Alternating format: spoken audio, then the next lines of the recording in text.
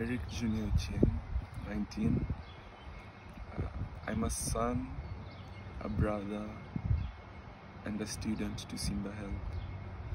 I've shared a journey with Coach Clyde for a year and a half now, and all I can say is thank you. He's been there for me, he's supported me, guided me, he's given everything, name it, so that I would be able to move to the next level.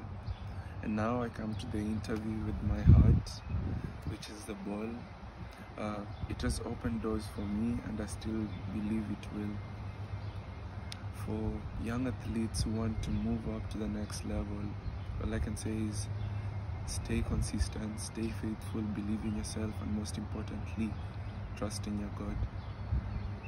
And if you walk out, it will walk, or if you walk, it will work out. Like whichever, the message is still the same.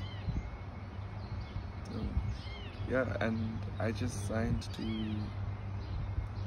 CCBC Essex.